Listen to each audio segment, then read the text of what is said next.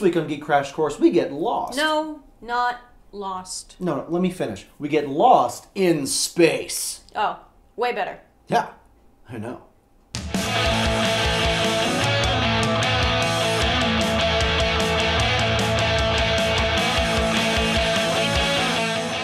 Loosely based on family survival novel The Swiss Family Robinson, Lost in Space is a classic sci-fi series that focused on the adventures of the Robinsons, a family of astronauts who head on a deep space mission from Earth to Alpha Centauri in the far-flung future of 1997. The Robinsons, along with an Air Force pilot and a complex robot, set off in the Jupiter 2, but a saboteur, the deadly Dr. Smith, reprograms the robot to destroy the vessel, but is trapped aboard during the launch. Waking the Robinson family to save himself, the whole group are marooned on a planet for the first season, working to repair the ship while dealing with the various hazards of their temporary home. The Robinson family includes Father John, an astrophysicist, Mother Maureen, a biochemist, daughters Penny, the oldest, and Judy, the middle child, as well as precocious 9-year-old computer whiz Will. Major Don West joins the family for their adventure, keeping the family safe from the various threats they face. The restored robot also aids the family with a variety of scientific scanners and built-in defensive measures.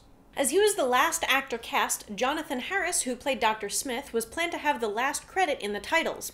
Due to Harris's protest, he was credited throughout the series as a special guest star and had a hand in redefining his character as the series developed. As the series progressed, and fearing competition from the colorful and campy 1966 Batman series, the tone of the show shifted to match. The previously sinister Dr. Smith became more of a foolish coward, and the series changed focus to the adventures of Will Smith and the robot. The robot's cries of "Danger, Will Robinson" became a mainstay, much like Smith's derogatory replies to the robot, such as "You mechanical moron." Sadly, this shift in tone didn't save the series, and it was cancelled in the 3rd season, ending without the Robinsons either reaching their intended destination of Alpha Centauri or returning home to Earth. There are a variety of reasons cited for the cancellation, but there's never really been a definitive answer. Whatever the reason, Lost in Space remains a definitive space-set sci-fi series, building something a bit more fun and rompy than its more thoughtful, philosophical 60s space-based counterpart, Star Trek. The robot was designed by Robert Kinoshita, the same man who created Robby the Robot, a classic sci-fi robot first seen in Forbidden Planet. Robby actually shows up in 2 episodes of Lost in Space as 2 different characters.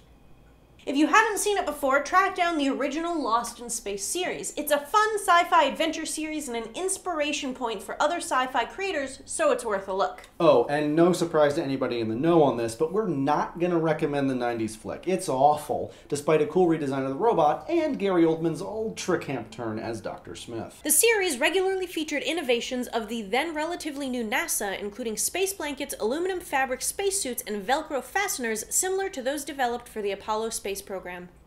If you could go into space with your family, would you? Let us know in the comments below. And remember to subscribe for more Geek Crash Course. Until next week, if you're feeling lost, you can find us on Twitter, Facebook, and our website, geekcrashcourse.com. Thanks for watching, and we'll see you next time on Geek Crash Course. The restored robot also aids the family with a variety of scientific scanners and built-in defensive measures. Danger, Will Robinson! Danger! Danger, Will Robinson! Danger! That's the best thing that has ever happened on this show! Yeah,